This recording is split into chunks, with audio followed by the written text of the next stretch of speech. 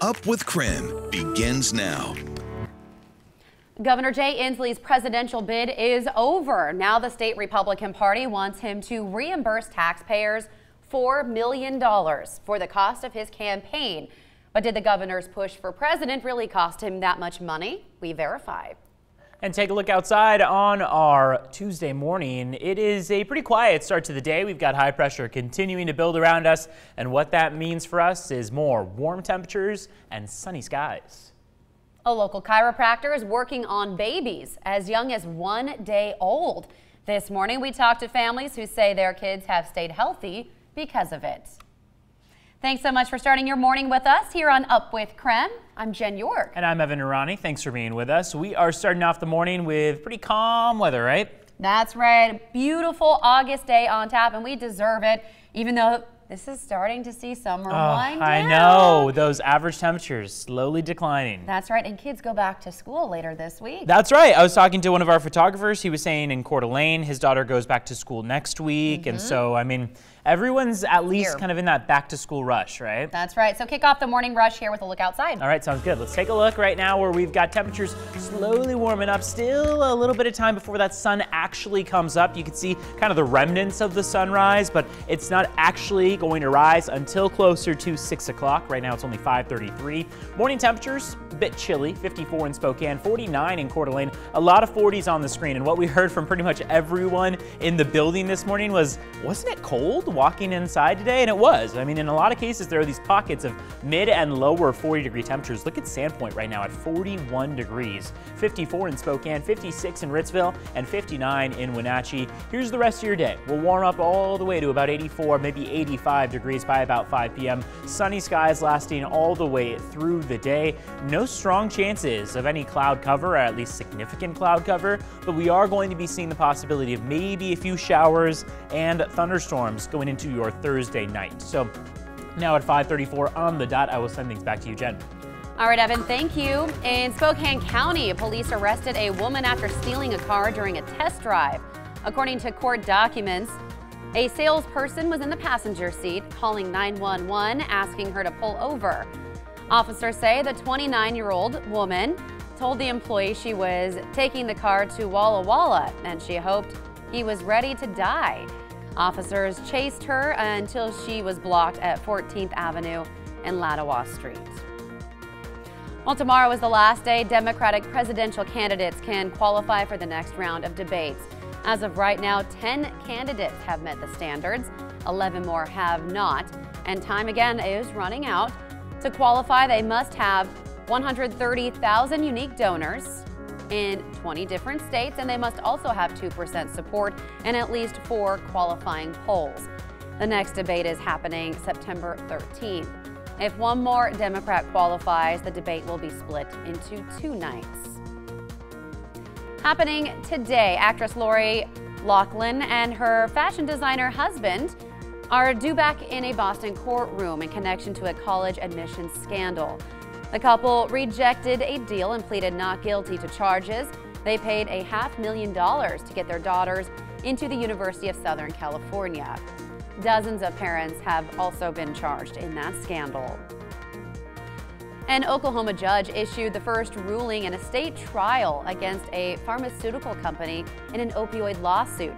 Johnson & Johnson plans to appeal a $572 million judgment, finding it caused a public nuisance by aggressively marketing opioids and downplaying their addiction risks. Numerous similar lawsuits are expected nationwide. Well, that is your morning rush. Stories making headlines in the inland Northwest and around the nation. You can let us know what's happening in your neighborhood as well by using the hashtag #UpWithKREM. 5:36 now. Governor Jay Inslee's run for president is over, and his re-election campaign for governor of Washington has begun. But his political opponents say security as a presidential candidate was expensive to taxpayers, and they want Governor Inslee to reimburse the state. So how much did it cost? KREM 2's Casey Decker verifies. In a press conference last week, Washington's Republican Party chair asked Governor Jay Inslee to reimburse the state for the cost of his presidential campaign. Use your campaign funds to reimburse the taxpayers of the state of Washington so we're not forced to subsidize his presidential ambition. At that event, they asked Inslee to put $2 million back into the state's treasury. On a website used to gather online signatures from supporters, the party says Inslee's run is costing $4 million. So what's the actual figure? Well, the cost in question here is the cost of travel and protection from the Washington State Patrol. According to the WSP, those costs through the end of July were roughly $663,000. So where did the $1 million numbers come from? When the legislature passed the budget, WSP requested $4 million so they could be prepared if Inslee went all the way a full 2 years. He didn't, but Republicans are saying because he went most of 1 year, he should reimburse half of that budget, or $2 million. There's a little bit of ambiguity, but there is no question that we have spent at least $662,000 in taxpayer resources, not even including the month of August, and not including the fact that we've hired 8 additional staff members to this unit. So that's why we asked him to reimburse $2 million, which is 1/2 of the additional increase that would cover this year. But the party also says it's really about the principle of it, and they'd be happy if Inslee returned the smaller figure. So will he? We're going to follow Washington law, and Washington law is that the Washington State Patrol provides security for the governor, and we're going to follow that law to the T. In other words, it doesn't look like he intends to reimburse. And our response to that is, look, just because it's legal doesn't make it right. The right thing to do would be to reimburse the taxpayers. The Republicans also point out some other governors who have run for president, like Montana Democrat Steve Bullock, have pledged to reimburse their states for the costs of their campaign. Well, thank you, Casey, for that. It's time for your speed feed. Thanks for waking up with me this morning. Stories you'll probably see on your social media. So fresh off of last night was the VMAs performance. Taylor Swift has something else to brag about. Her new album, Lover, is now 2019's best-selling album. Lover was released last Friday and is Swift's 7th album. It blew past Lady Gaga and Bradley Cooper's A Star Is Born soundtrack in just 2 days. Swift also is now the highest paid woman in music on Forbes magazine's annual list. Beyonce and Rihanna ranked 2nd and 3rd. Well, a mom from Kansas captured this super sweet, heartwarming moment on her son's first day of school. The little boy saw his autistic classmate crying in a corner and made sure he was okay.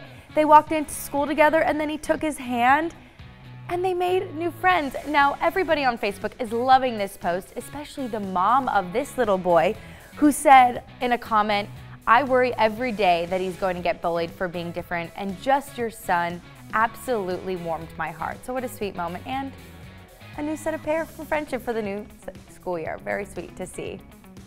And so speaking of Taylor Swift at the VMAs, she also won the Video of the Year award for You Need to Calm Down. Twitter had a field day with this one when cameras caught John Travolta handing the award to Taylor's drag queen double, who appears as her impersonation in her music video. As you can see there, she looks exactly like Taylor Swift, but she looks pretty dang close to that hair. And this comes after John Travolta's past mess up at the VMAs, or when he called there's a gift saying, where do we find Taylor Swift? When he messed up Idina Menzel's name. So he made someone else read the card, so he didn't mess up. But then handed the trophy. Adele Dazeem. Yeah, Adele Dazeem. Yeah, exactly. And I will say, in his defense, I can't imagine John Travolta being a huge Taylor Swift fan. So he probably sees someone with blonde hair and is just like, "Yep, that must be you. Here you go." Yeah. You know, I mean, I would assume I would know the difference, but I can't, you know, I'm not going to be too critical of John Travolta for that. Well, the drag queen professionally performs as Taylor Swift. Right, exactly. So her whole job is to make sure she looks exactly like Taylor Swift, and she does a good job at that. And they posted a video on Twitter afterwards, and Taylor Swift is just so excited about this, especially about You Need to Calm Down is all about equal rights and the opportunity to love who you love. So it's a good message, her speech her acceptance speech was good. Yeah. And that queen was also in the video that won, so Yes. it was Exactly. fitting that she was on stage to accept the award Yeah, as no, well. it was very The good. whole And yeah, cast that was. speech was really nice. And they, yeah, I mean, I think they won for like best cause, like for a music video where there was some sort of purpose behind the video. Video of the Year award. Yeah, exactly. And there was another one that they won with it. But cool. I mean, good for them. And I mean, hey, John Travolta.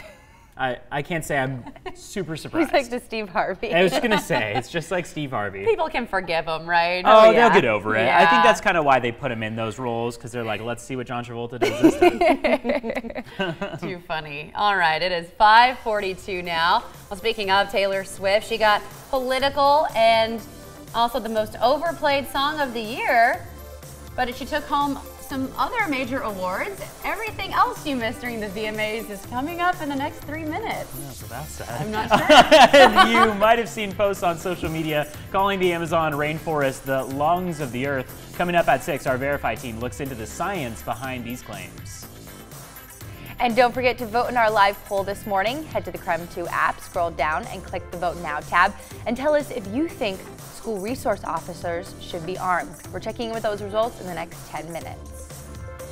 We'll be right back.